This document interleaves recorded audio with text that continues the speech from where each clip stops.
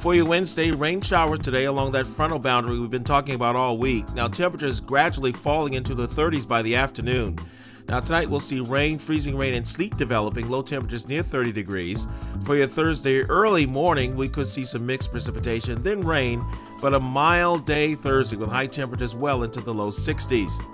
The extended forecast for your Friday, a few rain and snow showers, high temperatures in the low 40s. I'm meteorologist Richard McCollough with your Weatherfield Accuracy Forecast.